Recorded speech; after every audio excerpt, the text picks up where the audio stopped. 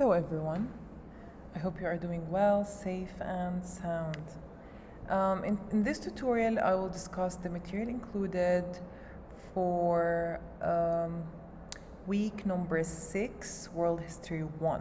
So let's start with the first day, the 8th of October. We are going to have a very interesting debate that revolves around the topic, the origins of the pyramids. Of course, we are going to have the proponent group and the opponent group. If you scroll down, you are going to find this interactive activity, which includes exactly what you are going to talk about.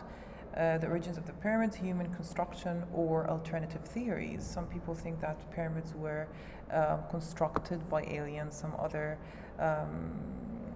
people think, or historians think, that Egyptians used to be giants and so on. So we're gonna debate about this topic. On the next day of week 6, we are going to continue working on the A1 project, specifically step number 2, which is the campaign planning. If you scroll down, you are going to find step number 2. So we are done by now with step number 1, research and choosing your topic. In this class, I will give you the time to work on step number 2, which is planning your campaign, or for your campaign. Make sure that you work after school. I only dedicated some classes for you to monitor your work inside the class. You are going on the 3rd day of this day, you are going to continue working on the A1 project, step number 2, planning for your campaign.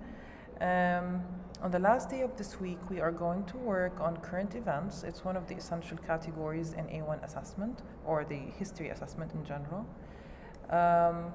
So the word wall is current events, historical events, reflection, reflective writing, change, articles, news outlets, social media, interviews, and newspaper.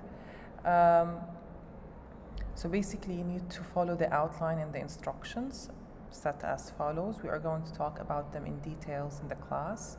You are going to choose a historical event, an article, an event that took place recently, that is really interesting, analyze it, and then we're going to discuss it together from any of these news channels, CNN, BBC, National Geography, and so on.